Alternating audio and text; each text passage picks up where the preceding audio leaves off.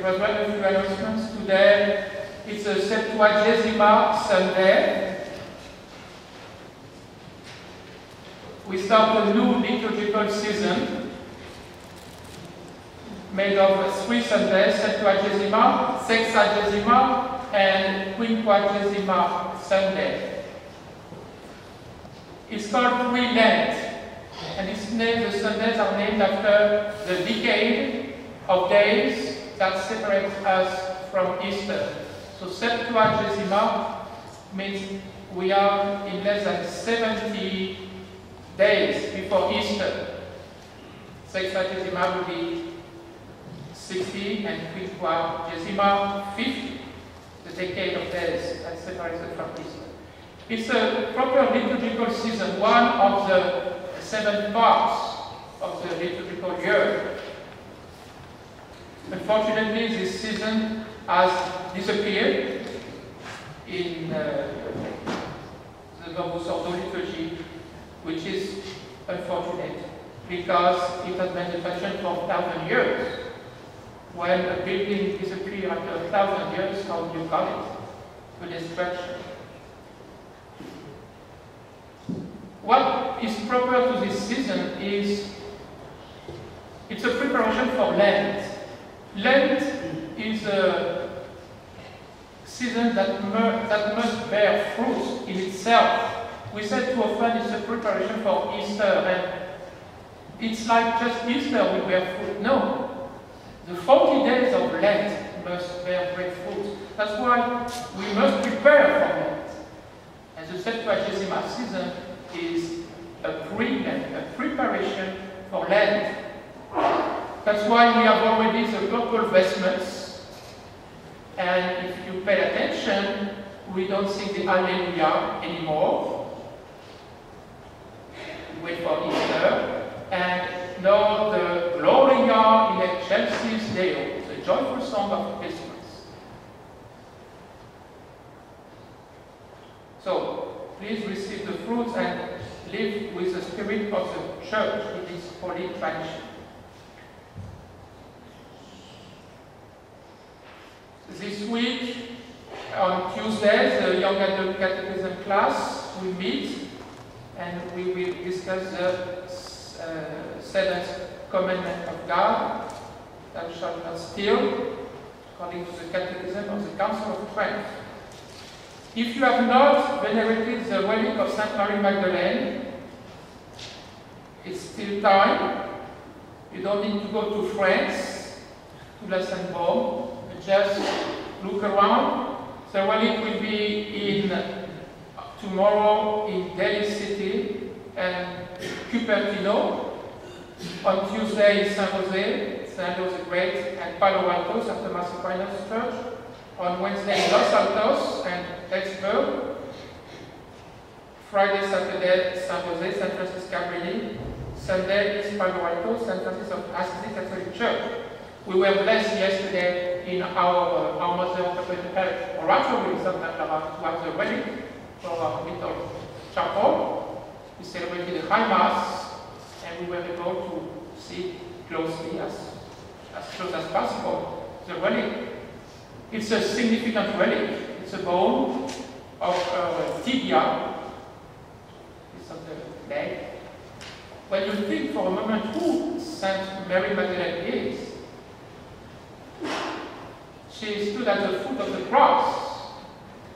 This bone was there at the foot of the cross on Good Friday. She witnessed, she was the first witness to the resurrection of Christ. And you know about her life prior to that. It's called her conversion, sinner, great conversion. As Saint Gregory said, she was cold when sinning, and she became fire when converted. Great saint, a figure of the church by herself. So please take advantage of the tour, this relic. The body of Saint Mary Magdalene is kept in France because, as you may know, after the persecutions by the Jews, she was shipped, so to speak, to Moreau, the southern part of France. So we are blessed to have this relic for the California tour.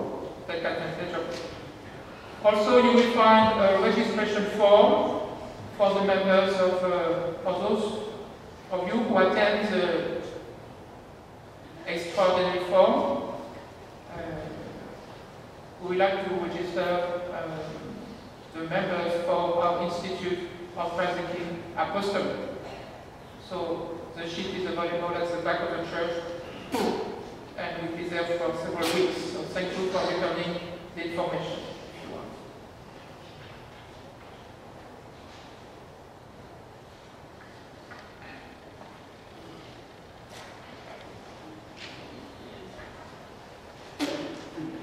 The last be first, and the first last.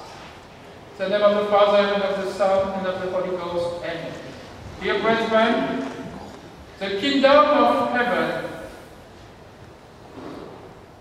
is like to a householder who went out early in the morning to hire laborers into his vineyard. In today's parable, we have our Lord or God like a householder or a father of a family, of a body. And he's calling each one of us and each human being to work in his vineyard. The vineyard is a church. The church in which we listen and practice the commandments of God, in which we serve, in which we must work. Work means produce good works, good deeds. The marketplace is the world. We have different interpretations in this parable. I would like to give you some. You see the householder going out early in the morning, and then at the 3rd hour, then at the 6th, at the 9th, at the 11th. In the literal sense, it applies to the story of our salvation. The first hour is Abraham. The first call. Abraham called him, asked him to leave his country to go to Canaan, to the land, a new land. First call, and he left. The 3rd hour, maybe Jacob called to raise his family and to go to Egypt to survive. You know, with his 12 children. You know the story, the Joseph story. The 6th hour, maybe Moses called to free his people from slavery in Egypt, and calling his people to follow the law. The 9th hour, maybe David and his kingdom, how to worship God in the temple that he would not build but his son. And the 11th hour is a call of the Gentiles and of the apostles by Christ himself. The last hour, the 11th hour. And the 12th hour, the evening, is the second coming, when Christ will come to judge the living and the dead, to give everyone what is due to him. So in the literal sense, when Jesus says, the last be first and the first last, he meant to tell the Jews, you were the first, you were the sons of Abraham, of Jacob, of Moses, of David. But if you are unfaithful, you will be the last, rejected. He was forcing his passion, his rejection from God's people. And the first will be last, and the last, the apostles, those who will listen to Christ and follow him, will become the first in the kingdom of heaven. So this is the literal sense. Now, in the spiritual sense, these different times are the ages of life. Will apply to each of us. What is early morning? It's the time we are in the womb of our mother. Some are called in the very womb of their mother. Think of St. John the Baptist. And St. Bernard, his mother, felt that her son was called to great things. And it's good for mothers when they are pregnant to pray for their children that they are conceived by God's grace. The third hour is our youth, our teenage years. Some are called, receive the vocation, the priesthood, to religious life. They are young.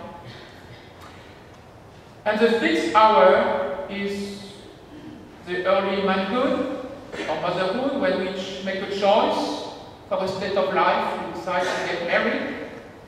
It's a call to holiness. Marriage is a path to holiness. Or to enter religious life, be a priest, enter the convent, monastery. The ninth hour in our life, maybe when we live our mature life, 40s, 50s, sometimes with some crisis, it's known, but also conversion. And the 11th hour, well, this is our declining years, retirement, but it's also a time for conversion. Some people convert at this moment. And the 12th hour is the moment of our death, when we face the one who has hired us and we receive our reward. So, as I was preparing this sermon, I was thinking of the graces I have received in my life so far, and I invite you to do the same. Think of all the graces, the calls you have received during your life, either from your infancy or your later age. What Jesus wants to tell us today is that it's not the length of time that matters. What matters is our progress in charity, in cooperating with divine grace to work in this period. Jesus said, publicans and harlots shall go before you into the kingdom of heaven. What does it mean? Publicans and harlots shall go before you. Think of Mary Magdalene. It means that the greater fervor in cooperating with divine grace in the later part of their life has supplied and compensated for the defects of their preceding negligence. So what matters is how in fire we are at the present moment and in the days to go.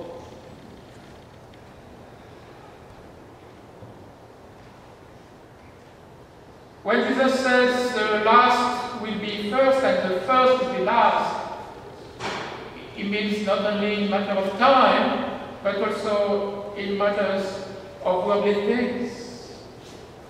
Those who are the first in honor, higher position in the world, or look for greater pleasures and wealth, might be the last in the kingdom of heaven, if they don't follow the grace of God.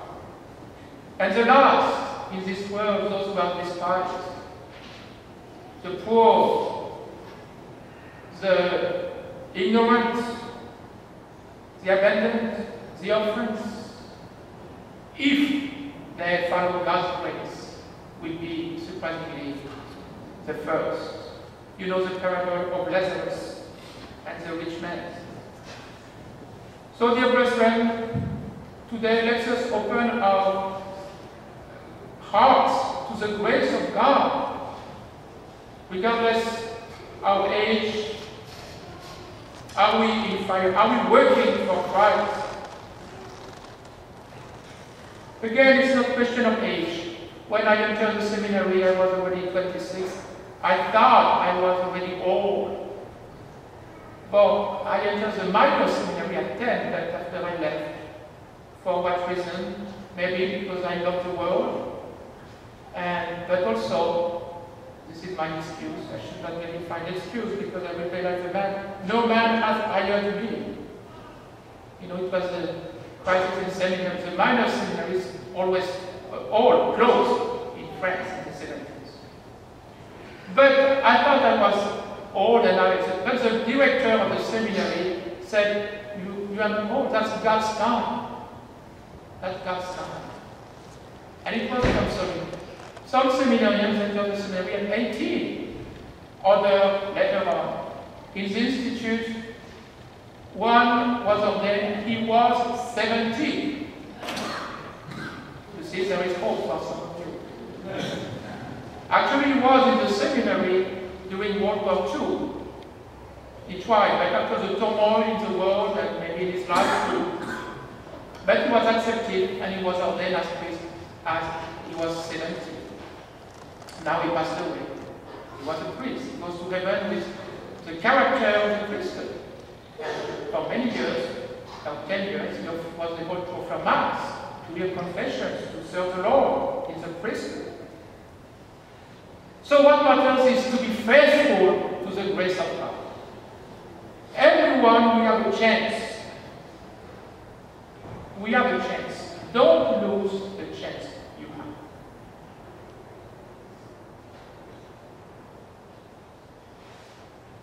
We must turn to the Virgin Mary because she didn't lose one chance. She didn't lose one grace. Day after day, minute after minute. She was called before the creation of the world. According to the reading we read for the Feast of the Immaculate Conception. Before the world was created, I was with God. She's not a divine person, but in the thought of God, she was called. And when she came on earth, she was always faithful to the Immaculate Conception, no delay. So much that at the end of her life, she died, as Saint Francis says, she died out of love, and her body did not corrupt. So much her love was in fire for God. So, dear brethren, let us not be selfish, let us not live for ourselves. Let's remember we are called to work for our Lord. What does it mean? Not necessarily to work with your time or money or means, but to do everything for the Lord. Everything for the Lord. Raising your children, helping others, praying. What matters is your desires. I have great desire to convert the world. We cannot be Catholic if we have not the desire to convert the world. We cannot love Jesus really if we don't want him to be more known and loved and served. Here what St. Gregory the Great said about his gospel. The Lord's laborers are those who think not of their own concerns, but of the Lord's. Live lives of devotion with charitable zeal, who are intent on gaining souls, who hasten to bring others with them to life. One who lives for himself, nourished by the pleasures of his body, is rightly reproved as idle, since he is not striving for the fruit of good works. So let us be generous. God is calling all of us. He wants everybody to be saved. On the part of God, all are called. Now on the part of man, who is answering? When Jesus says, many are called, few are chosen, does it mean that few are going to heaven? Let me give you the answer of St. Francis de Sales. St. Francis de Sales said, if you consider the whole world, it's few of them who are going to be saved. If you consider the Catholic world, it's a greater number. Well, that's encouraging. But it's true, because we cannot judge for anyone in particular. We don't know, we cannot judge, but we believe in the Word of God. There is no other Savior than Jesus Christ. And more, he will not eat my flesh and drink my blood, has no life. He who drinks my blood and eats my flesh has life everlasting.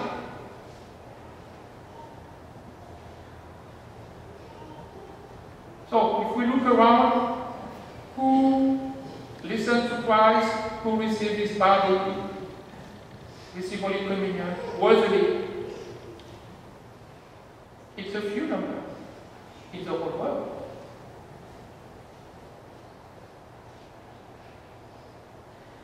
I heard that the largest religion in America is former Catholic. They were called. Why did they fall away? Who knows?